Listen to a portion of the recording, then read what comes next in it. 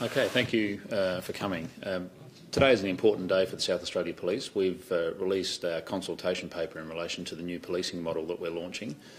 This is a consultation phase where we're giving our workforce an opportunity to review the changes we're proposing as going to happen within the Metropolitan area. These changes will see a new approach to how we organise our policing districts, moving from 6 local service areas to 3 districts, and a change in the way we deploy our general duties patrols. We're also increasing the level of centralised command and control that we have for our general duties police, and enhancing the level of interrogation we do to the information we receive, which will free up our patrols and make them more deliberate in their response. I'm happy to take questions. Can you talk us through a bit more about the change from the general duty patrols and into response teams and rated tasking and how that would work? One of the key changes that we're proposing is that our general duties policing teams that we have at the moment will be divided into response teams and district policing teams.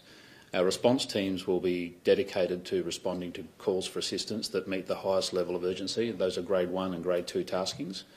Our district policing teams will be taking a longer-term view in terms of policing issues within our geographic locations, focused on problem-solving issues, enforcement, targeting local offenders, and working more closely with the community to identify the core issues in those communities and resolving those to prevent the need for reattendance by police.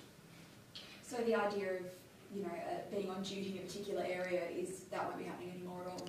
We'll still have geographic boundaries that we'll have our patrols working to, but with a centralised command and control focus using a state response manager, we'll be able to deploy the closest patrol to a call for assistance regardless of its starting point in terms of its geographic responsibility. Using technology through vehicle location, we'll be able to see which patrol is closest, the type of patrol that is, and deploy that vehicle, that crew, to a tasking so we get there as quickly as possible and we have the right resources attending the right sorts of jobs. Are there any sorts of concerns around the types of officers who will now be taking the 000 calls? 000 call taking is going to move from police officers to our civilian call taking staff within the call centre. Our current model sees our civilian call takers handling the 000 overflow when we have demands, peak demands on our services, and we see them operating that function very effectively. So by employing the right people, giving them the right level of training and the right level of supervision, I'm very confident that they'll do as good a job as police officers in answering those 000 calls.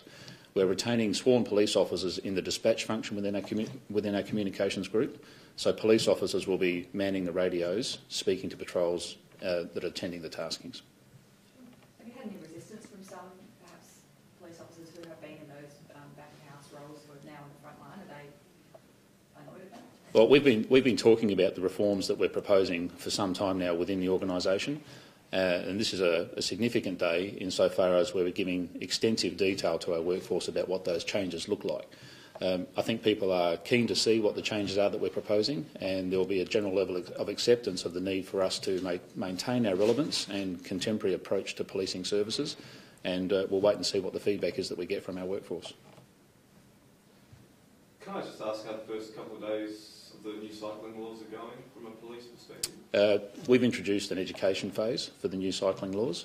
So our endeavour at this point in time is based on a need to intervene that will ensure people understand those new regulations and comply with them as appropriate. Great. Thanks, guys. Thank you. Thank you.